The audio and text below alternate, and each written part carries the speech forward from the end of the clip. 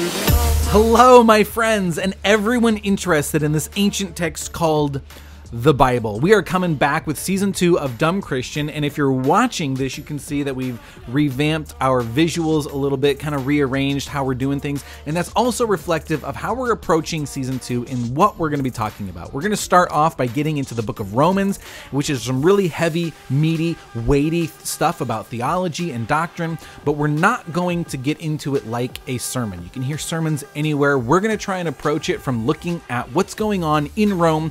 Why is Paul writing to this young new church, and what does it mean to them? We're not going to try and unpack all these heavy-duty theological doctrines that cause divisions in churches, right? We have how many denominations who think Paul is saying 100 different things?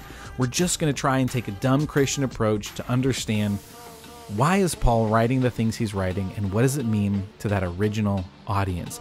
We're trying to shake things up here at Dumb Christian, do things a little fresh. Do things a little fresh. Do things freshly. Do some fresh things. There we go. Let's go with that one. And we're going to explore scripture in a little bit of a different way than we did in Season 1.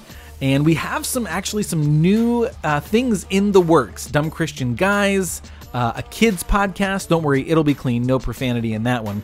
And don't forget, check out our tag cast, which is hosted by myself and Janae from our home church, where we explore scripture and things going on in the world through the lens of truth and grace. Just wanted to give you guys a little teaser of what's coming up in Season 2, which will start at the beginning of the year 2023, somewhere in January. Be on the lookout for that, and I'll catch you guys later. I love you guys.